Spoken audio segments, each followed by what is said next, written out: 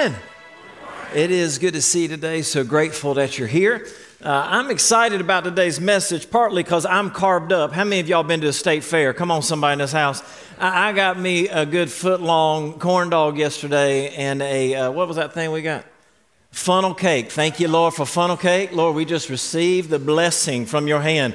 And so I'm excited to be here. I've never seen that many people in my life at one place. And so I'd encourage you, if you haven't gone, keep your salvation and don't, because it'll help you a lot. But anyway, I'm grateful to be with you as we continue our series, Building Boundaries. Grateful that you're here. And today we're going to have some fun because we're going to dig deeper into some of the things that I spoke about last week. I would encourage you, if you didn't get a chance to hear last week's message, go back and listen to it. Because over these weeks, we're going to kind of build on one message after the other. And that's what we're going to spend some time doing today. If you have your Bible, I'd love for you to go ahead and turn with me to John chapter 21. John chapter 21. We're going to get there in just a few minutes. I also want to encourage you that all of my notes are on the app, and there's a lot of notes today. And so I'd encourage you either get something out that you can take notes with, or you can get on our app and you can follow along there as we go through today's message. The title of today's message is Close Encounters. Look at your neighbor, say Close Encounters. Now, last week I ended talking about three types of people.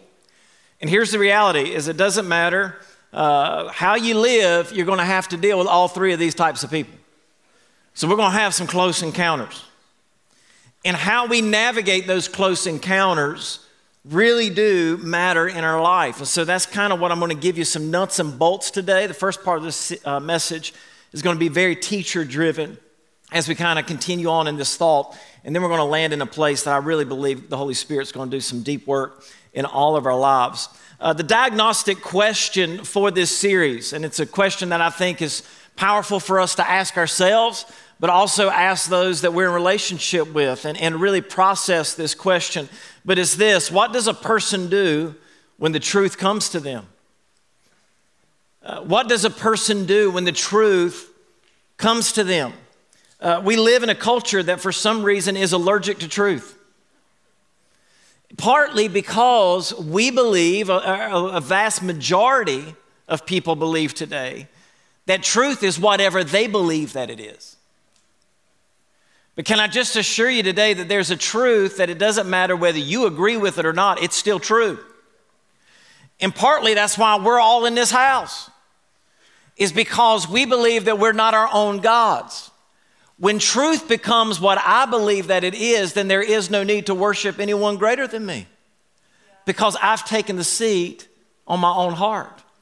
And so come in this place that we really begin to assess what happens, or what does a person do when the truth comes to them. This was the passage of scripture we used to set up this series, John chapter 2, 23 through 25.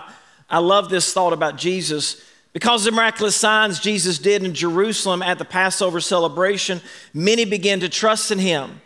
But Jesus didn't trust them. How many of y'all, that just get you free already? All right, praise the Lord. Because they knew all about people.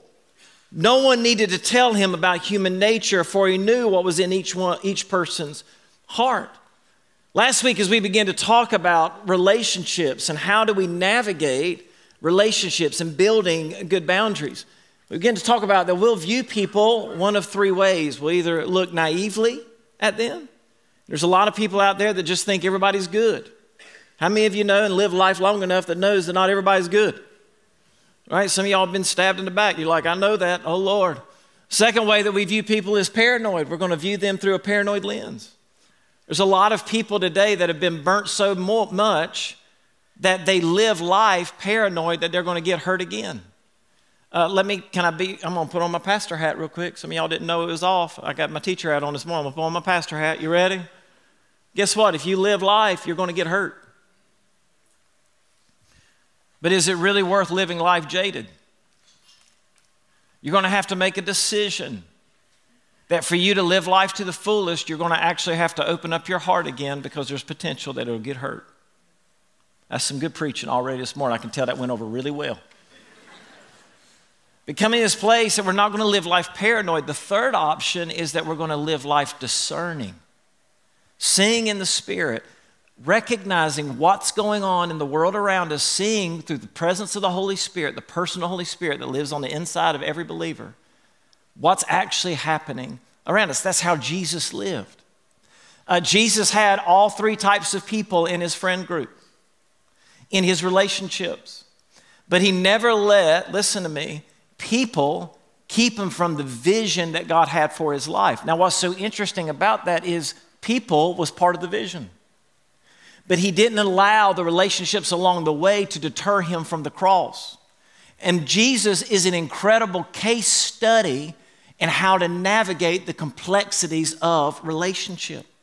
Like, I love to preach about all the miracles that Jesus did. I love to talk about all the wonderful things that he taught. But one of the things that's fascinating is to look at how Jesus navigated the relationships of his life, because he was a man that lived in relationship and community with others. Point number one this morning, and it's the last point that I had in my message last week, so we're going to pick back up. But this is the first point. Some people are wise, some people are foolish, and some people are evil. Some of y'all say, I knew it, I knew it. Some people are wise, some people are foolish, and some people are evil. All right, now I'm going to go through these this morning because I think it's important to just not say it, but also say what are some tendencies of evil people? What are some tendencies of foolish people? How do we navigate all these relationships? So this is where you want to take notes. And I'm just telling you, if you're a business person in this place and you manage people in any way, shape, or form, you need to take good notes this morning. Can I get a good amen in this house? All right, good amen in this house. All right, praise the Lord. Y'all can comment online too. All right, here we go. Tendencies of evil people. So how do we recognize maybe when we're dealing with something evil? Evil people are intentionally dangerous. Intentionally dangerous. Y'all ever met somebody like that? Like if there was trouble to be had, they're going to find it. Intentionally dangerous. Listen, they have been hurt and they intentionally hurt people. They have been hurt and they intentionally hurt people. Now listen, one of the signs of foolish people is that they've been hurt and they unintentionally hurt people. So there's a difference between someone unintentionally hurting someone and someone hurting somebody intentionally, right? So one of the signs and tendencies of somebody that's dealing with evil is that they've been hurt and they intentionally hurt someone. They tend to be high control, high domineering, very low on empathy and compassion. So they're high control, high domineering. Listen, there's some spouses in here that are elbowing each other. Stop it. Very low on empathy and compassion. They live by law, not by love and grace. I saw a quote by a pastor that I follow, and he made this statement: we become judges of others' sin and great lawyers of our own. I know. Somebody said that's good. Yeah, you're right. You can put my name associated to it. I'm just kidding. Don't do that. If you want to, you can. We become great judges of others' sin and great lawyers of our own. Listen, there's something there. Come on. They tend to be selfishly ambitious, have influence, and present themselves as your friend or your confidant. Has anybody ever encountered somebody that was for some reason trying to get close to you? Now listen, this is really important when we deal with evil, especially when we kind of look at it and how it operates. Did you know that evil very rarely sits at the highest places of authority? Did you know that most of the time what takes place is it's not the person who you see, it's the people who you don't see? Do you understand? One example of that in Scripture would be Ahab. If you've ever read 1st, 2nd Kings, you see the evil king of Israel, Ahab, and his wife was Jezebel. And it was actually Jezebel who was moving Ahab, not necessarily all the time Ahab. Another way to look at it is, isn't it interesting that who was it that killed Jesus? It wasn't Judas. Judas didn't kill him. Judas betrayed him. All right? It was the Pharisees, the Sadducees, and the religious sect of that day. What's interesting is even within the context of Scripture, we don't know many of those names. They were the ones manipulating the crowd when they asked for Barabbas to be freed and Jesus to be killed. Most of the time, evil hides in the shadows and it gets close trying to influence and overpower. We talked about this last week, that they live by demonic power, so they get their power from the demonic. Demonic is real. Some thoughts about when we encounter evil people. So what do we do? Because this is important. What do we do when we deal with this stuff? First one is this. We build walls and we get them professional help. In fact, I would even add to this. You don't just build a wall, you dig a moat. You put alligators in the moat and you just get in a safe place of protection. Now, why is this important? It's because God has given you stewardship over aspects of your life, right? So if you're a family, then you got to steward your family. If you're a business owner, you've got to steward your business. If you're a church, you've got to steward your church. Listen to me. There are moments that we build walls so that we can love. Some of y'all thinking really hard this morning. It doesn't mean that I don't love you anymore. It doesn't mean there's no hope for you. It just means that I'm not the hope for you. Listen, people who are struggling with this, they need help. They just don't need your help. Come on, somebody. It's okay. You can't save everybody. That's Jesus' job. Some of us are trying to play the role of the Holy Spirit instead of let Him do His thing. And when you look back in the early church, then they understood this principle. That sometimes in moments when people would not shift, when people would not repent, that it was time to say, hey, you know what? I'm going to turn you over to the consequences of your decisions. That's some good stuff right there. Listen to this, third one. We do not counsel the demonic, we cast it out. I got asked a question last week after last week's message. This week I'm not going to be out front, so don't come ask me. I'm just kidding, I'll be out there. But a young lady came up to me and she said, you know, I just feel like evil is all around. And this is what I told her, and depending on your background, this is just a true statement. The devil's not behind every bush, but he is behind some. There's some people that grow up in church, and because of their religious background, they just think the devil does everything. The devil don't do everything. Sometimes we do stuff, right?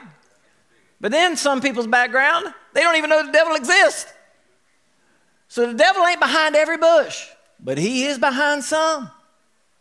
And recognizing that, listen, so often we get into conversations about things that actually don't produce life, because we're actually trying to counsel people through something that isn't something to counsel them through.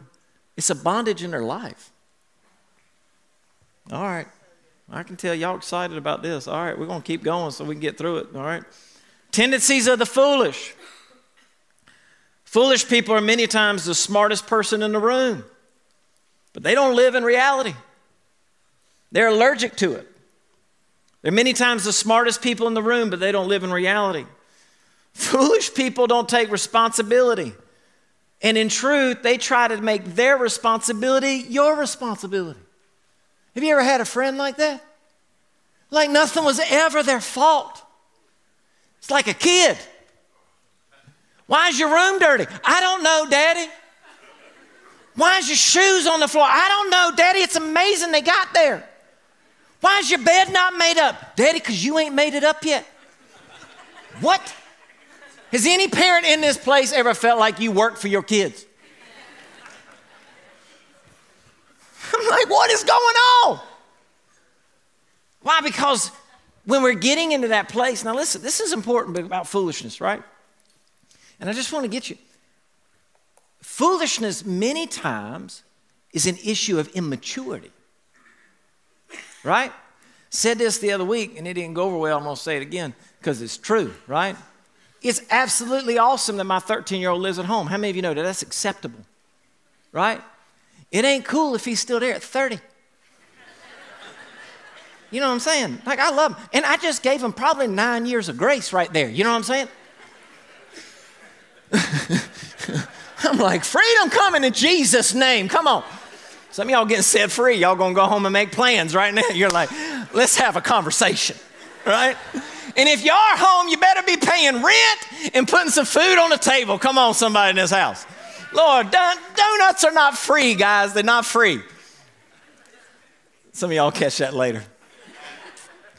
So here's the deal, man, is that many times what we're doing is we're trying to turn foolishness or bring foolishness into maturity. Foolish people are burden givers. They're not burden lifters. They are draining, not life-giving. Have you ever been around somebody and you literally felt like you lost years of your life by hanging out with them? You know what I'm talking about? Like you're on a video game and you get around people and your life literally drains. Go home like, what's wrong with you? Well, I've been hanging out with so-and-so. What do you want to do? Nothing. I want to take a nap. What I want to do, right? Is this too honest for you guys? Like this is life. And we get around these things and we wonder why. Now listen, does it mean that we don't love foolish? No, we love foolish people.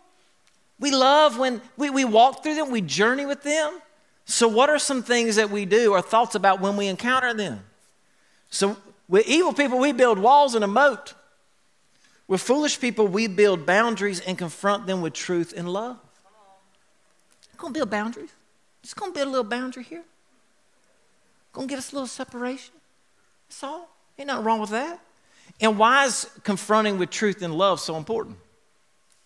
Because what was the diagnostic question that I talked about at the beginning? What does a person do when the what? Oh, you mean if we're going to be a church in the body of Christ, we're actually going to have to talk about the truth? You mean I don't just get to hear what I want to hear? You mean I just don't get to hear what I want to hear preached from the pulpit? No. You mean I got to hear the truth? Yeah. Why? Because we're trying to raise up disciples, not followers.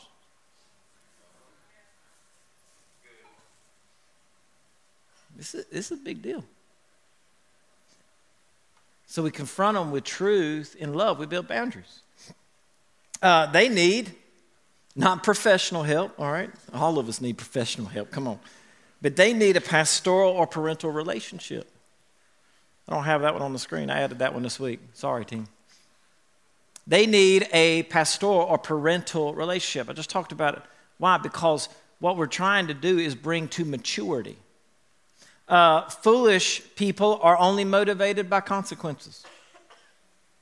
I'm going to do a whole message because next week's message is on wisdom and how do we surround ourselves with wisdom. But I'm so excited about it, and I'm going to go ahead and tell you so that you can choose not to come if you don't want to, right? Because I'm going to talk about how the Lord disciplines us. It's an amazing thing how God disciplines us. And a lot of people, they don't understand, like when they hit tough places in their life. Listen to me, consequences are real. And God uses consequences because he loves us, not because he doesn't. Okay? It's his love for us, trying to turn us from the direction that we're going that brings consequences about in our life. But what's so powerful about it is that not all consequences are the same, and the way in which Hebrews speaks about it blows my mind because it talks about 3 different ways that God confronts us so that we turn towards him. And we're going to talk about that tomorrow, so it's going to be awesome. Not tomorrow, next week, whatever. All right? Thursday's right around the corner. I keep on forgetting. All right? Here's the 4th one there. Foolish people need boundaries and assignments. Foolish people need boundaries and assignments. So we're going to give them assignments. We're not going to do the work for them. We're going to give them assignments. My mom used to teach me this. She said, when people come to you and they're needing help, Aaron, it's always great to help them. But a lot of times what they're actually wanting is for you to do all the work. And she used to say the best thing to do for people is to give them an assignment to go do that will help them. And so, yes, what we do is we love people, but we want to love people appropriately. And there's many times in our loving of people, we actually hurt them more. That's some good stuff. Why? Because we actually never help bring them to the place where they understand that freedom can be theirs in Jesus. Just real quick as we get to the evil and the foolish, what's an example of someone who actually was evil? Well, Judas is an example of a foolish person, listen, who became evil. Peter is an example of a foolish person who turned wise. Both were foolish. One turned evil, one became wise. What's the difference? Is that Jesus confronted them both and gave them multiple opportunities. But one chose to turn evil, one chose to turn wise. And we're going to talk about that just a minute. All right, let's get to some wise, which we all are, right? Look at your neighbor and say, you're a wise person. You just lied in church. Anyway, so let's go on. I'm just kidding, kind of. Some of y'all lied. I don't know. We'll figure it out. Tendencies of the wise. Wise people are humble and teachable. They're humble and teachable. They want to learn.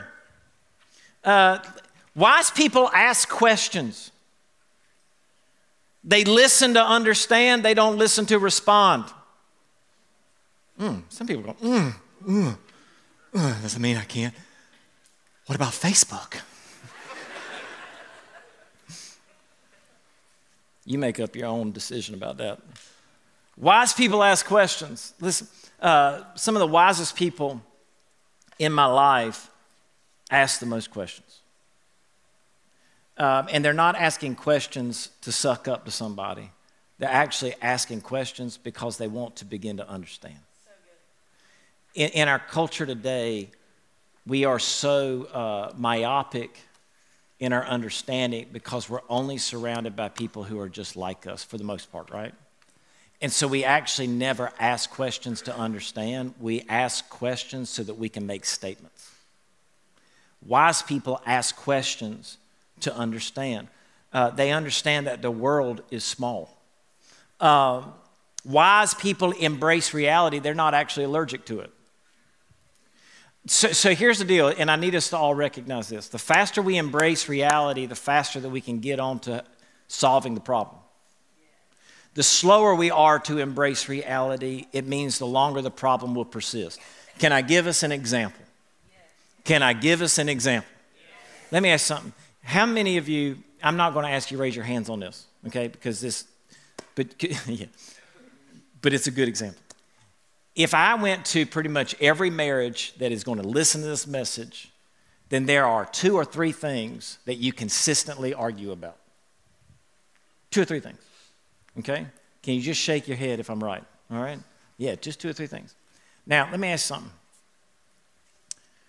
Do you think after 15 years of marriage and you still argue about these 2 or 3 things that the next 15 years are going to change it?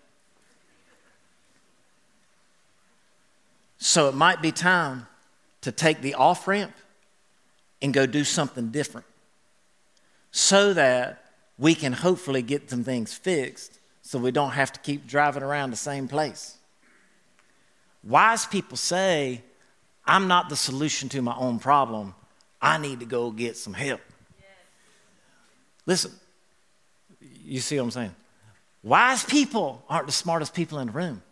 They're just the quickest to ask for help. Come on. Amen, Pastor. That's some good preaching right there. Thank you, Lord. I'm going to call this week and get some help. All right, good. Let's move on. Some thoughts about when we encounter wise people. We build community.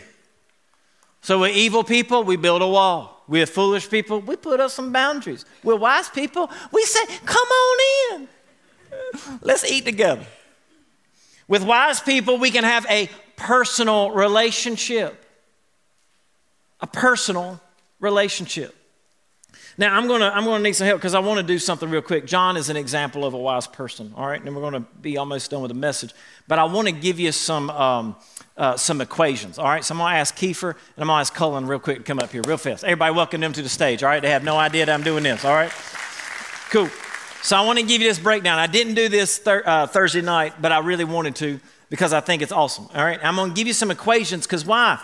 We have these encounters all the time, all right? So good. All right, man, you look jacked today. All right, so here. Because you're so big, I'm going to give you the wise person, all right? Foolish person, right there. Hold on to it, look, hold it up, smile for everybody. All right, when you mix a wise person plus a foolish person, you know what this is? A hot mess.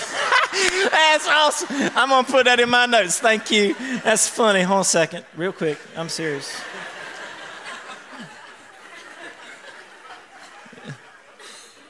It's hard to type when people are listening and laughing. Hot mess. All right. Cool. Now, this is a parental relationship. This is a parental relationship. I talked about it a little bit pastoral. So guess what? These two are not equally yoked. So this is going to be a parental relationship. All right? Sorry, you're going to be evil now. Let me see that. Thank you.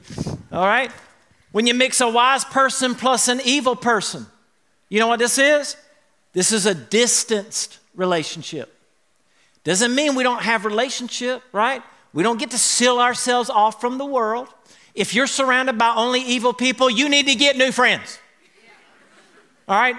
But can I just be honest with you? If you're surrounded by evil people, you need to just look at yourself and say, maybe I'm evil. Because evil's not attracted to light. Okay, cool, just saying, all right. And more than likely, we don't deal with a ton of these people. All right, so don't go out of here saying, everybody I know is evil. You're evil? You're evil? Now, when you're on Greenville Boulevard, there's a lot of evil around. I'm just saying. But not typically. So most of us, we're wrestling with, so this is a distance relationship. All right? Y'all hold it together. You grab one part, you grab one part. Two foolish people. This ends up being an ECU frat party right there, okay? This is a problem, all right? Because this is going to end up in regret and just foolish behavior, all right? Sounds good, all right? Let's see here. Evil person and a foolish person. Sorry, I'm having a hard time now. You're going to be evil this time. All right, foolish, all right? You know what this is? Dumb and Dumber. I'm not going to write that one down. This is an abusive relationship.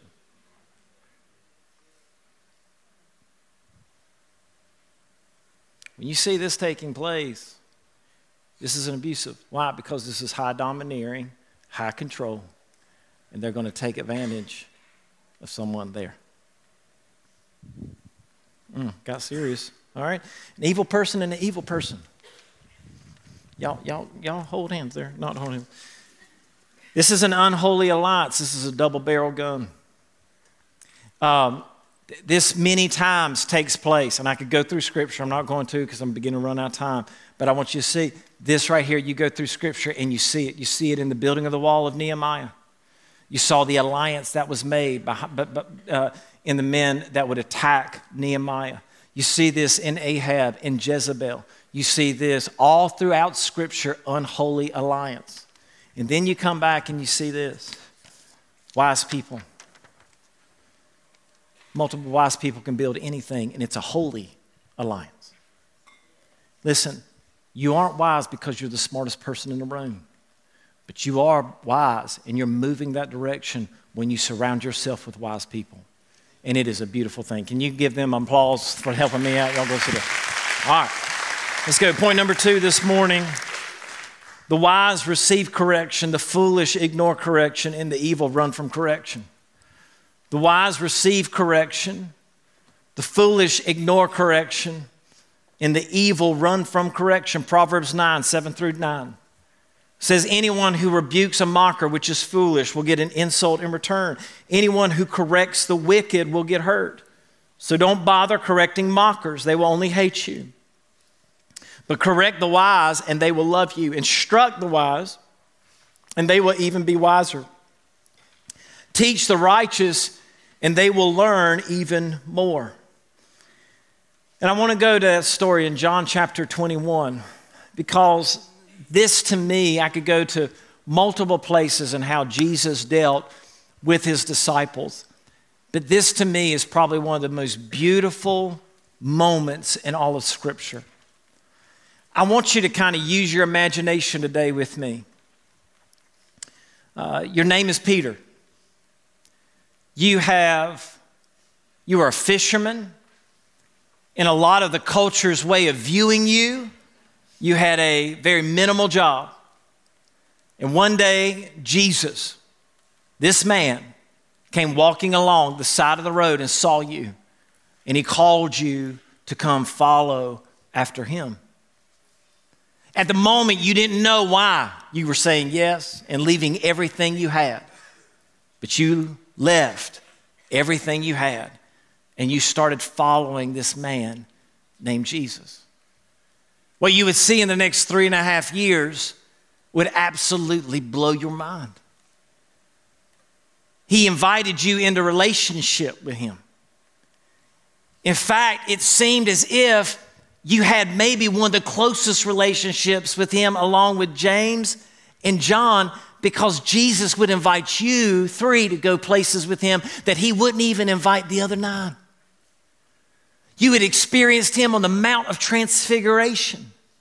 You had been with him in some of the most crazy moments of his life. It seemed like you were maybe even his best friend. Yet Jesus at times would say some pretty harsh things to you. Like, get behind me, Satan. Had to step over a little bit of a fence with Jesus over that. Also, at one point, Jesus even said that I would deny him 3 times. And sure enough, 3 times is what I denied him. And then one day, after his death, his burial, and his resurrection, Jesus comes where Peter and the boys are, and he shows them all his resurrected body. And after they had ate together, because Jesus was hungry, he pulled Peter to the side, and he has this conversation. Some have taught it like Jesus was restoring Peter. In my personal opinion, Jesus was not restoring, he was actually confronting. He was saying to Peter, listen, Peter, I've got great plans for your life. I've got things ahead of you that you cannot even imagine. But Peter, for you to go with me and to accomplish all of that, something in this relationship actually has to change. And this is the context of John chapter 21. After breakfast, Jesus asked Simon Peter, Simon, son of John, do you love me? Look at your neighbor and say love. All right, now listen, I need you to catch this, all right? In our American language, there's one word for love, right? So we love donuts and we love Jesus. Some of us love Jesus and we love donuts, all right? Do you understand that when we say love, it bears really no different context? In Greek, there's 4 different words for love. All of them meaning different things. Jesus asked Peter here in this moment, do you agape me, which is God love, which is love to the highest and best. Even if it costs me, I'm still going to love. This is not mutually beneficial love. This is love to the extent that I want what's best for you, regardless of how it impacts me. That's the love that Jesus has for each and every one of us. Jesus loves you enough, listen, that he gave his only son. Do you think that hurt the heart of God to give? No. Do you understand? Like, this is stuff that we get lost in. We're like, oh, but God knew that he was going to resurrect him. Stop it. Stop being weird. Stop reading everything like you've already read the end of the book. No, for God so loved the world that he gave his one and only son. And so come in this place that he says, Peter, do you love me? And listen to Peter's response. More than these. Yes, Lord, Peter replied. You know that I love you, phileo. Peter was admitting in this moment that Jesus, I don't love you like you love me. Now listen, up to this point, Peter had tried to act like he had it all together. Oh, Peter, you're going to deny me 3 times. God, I'm never going to deny you. I'll die for you if I have to. But here on the seashore, Peter says, you know what, God, I phileo you. I have a brotherly affection for you. but it's different than what you do for me. And he goes on to say, then take care of my sheep. A second time, Jesus repeated the question, Simon, son of John, do you love me? Do you agape me? Same thing. Yes, Lord, Peter said. You know that I phileo you. Then take care of my sheep. Listen, a third time he asked him, Simon, son of John, do you phileo? Oh, Jesus just changed the word. Peter was hurt that Jesus had asked the question a third time. And he said, Lord, you know everything. You know that I love you. You know that I phileo you. Jesus said, then feed my sheep. Listen to this. He says, I tell you the truth. When you were young, you were able to do as you liked. You dressed yourself and went wherever you wanted to go. But when you are old, you will stretch out your hands and others will dress you and take you where you don't want to go. Jesus said this by letting him know what kind of death that he would glorify God. Then Jesus told him, follow me. In this moment,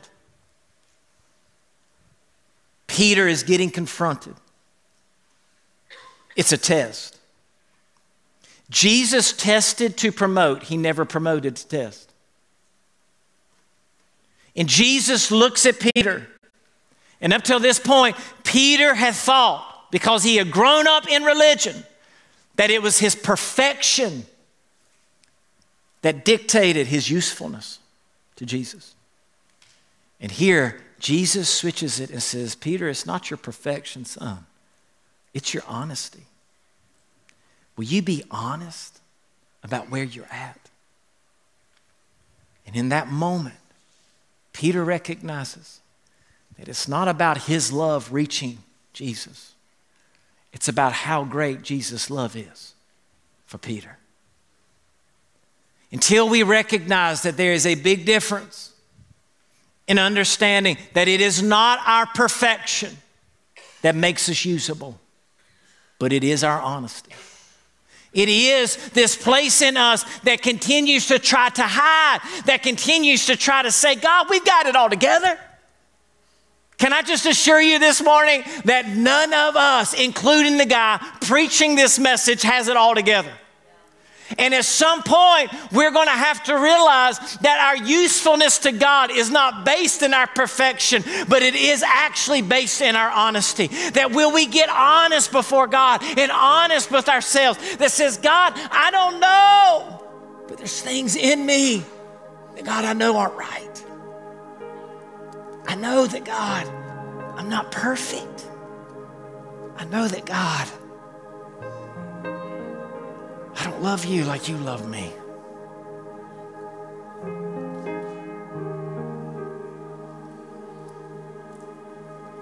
Jesus loved him enough to look him in the eye and tell him the truth.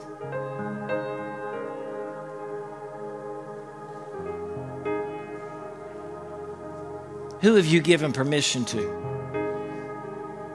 look you in the eye and tell you the truth? It bothers me today because we live in a culture that really is allergic to truth. We're so easily offended by anybody who confronts us that so often we defend when we should receive. We get angry and write off when we should do what my daddy used to teach me: chew up the meat and spit out the bones, boy. See, the last 2 years, they've done more to our psyche than what we realize. You know what I'm saying? Because it's really made us self-protect. Getting this place that we realize, man, wise people, they don't just receive correction, they go looking for it. I remember, I told a story about my daddy last week, and I'm going to tell another one because my daddy he was a daddy. And I went through a place in my life where my dad, he corrected me and he corrected me and he corrected me, and I was, he was trying to get the foolish out of his boy, and I'm telling you, it was a long battle. I'll tell you, it was a hard battle. My sister, not so much. She came out speaking in tongues, evidently. I don't know. Anyway, but I didn't, And And so my daddy, he was always that voice in my life. And then I grew up and his voice became silent.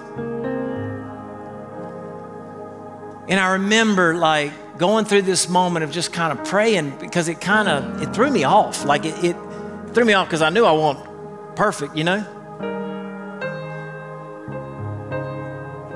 And I was praying one morning and I just recognized that when I was young, my dad used to come and grab me and pull me into the light. But now that I was older, I was getting invited to step into the light. And those are two different things. My dad's voice became more silent until I asked. And then it was as loud as ever. It just required me seeking it out instead of trying to hide from it. Point number 3, how a person responds to confrontation and correction reveals what type of person they are. How a person responds to confrontation and correction reveal what type of person that they are. Until confronted, you many times don't even know what you got. And isn't it interesting that we live in a culture that has fewer face-to-face conversations than ever in our history? Like, when was the last time that we really sat down and looked somebody in the face and had a real conversation? No, we like to throw grenades on social media. That doesn't change anything. What changes something is that Jesus loved Peter enough to go to the seashore, have a face-to-face conversation, and tell him the truth. Who do you have in your life that you love enough to look them in the eye and tell them the truth? Who do you have in your life who loves you enough to look you in the eye and tell you the truth? In 1995, I was at a youth camp, and this passage of scripture was something that was shared, and it forever changed my life. This is the message we heard from Jesus and now declare to you: God is light, and there is no darkness in him at all. So we are lying if we say we have fellowship with God but go on living in spiritual darkness. We aren't practicing the truth. But if we are living in the light as he is in the light, then we have fellowship one with another, and the blood of Jesus covers us from all sin. You know, one of my desires as your pastor is that you would recognize, and this is for all of our church, all those who listen, is that the love of God is only theory until God sees you on your worst day. The love of God is only theory in our mind until we step in the light and we say, God, here I am in all that I am. And you see me and you love me, you accept me, and you call me son, you call me daughter, you call me friend. God, you mean it's not my perfection, but you just want my honesty?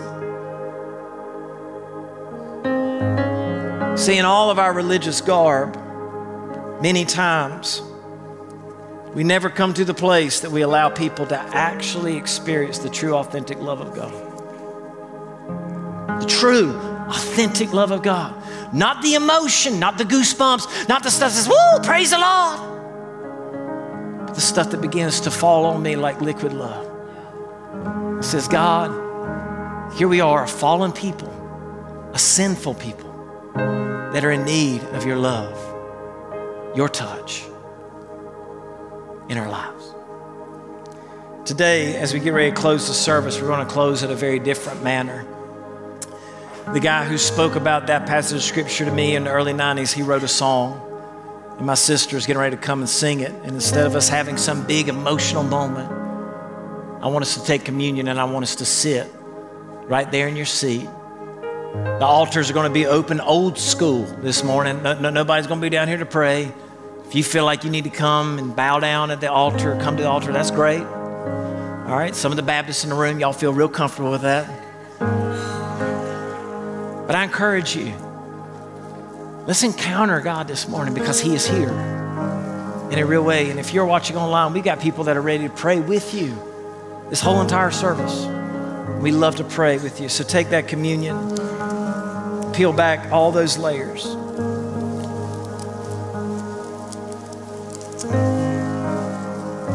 On the night before its death, John chapter 13 talks about the greatest meal that was ever provided. It was in that moment that Jesus would bring light into the room. He would go on within the next 24 hours and he would die. But before he died, he broke open communion and he took the bread and he broke it and he gave it and he said, "This is my body that is broken for you." In that room that night would be Judas, there would be Peter, there would be John, there would be all these other disciples. And Jesus in that night was saying, listen, you've got choices to make, but I'm breaking my body so that you can be whole. Today, know that Jesus' body was broken so that you could be whole in your spirit, your soul, and your body. Take and eat. And then the blood of Jesus, the grace of God poured out in our life. You know, without God's grace, we can't forgive, which we're going to talk about that in this series. We can't let go.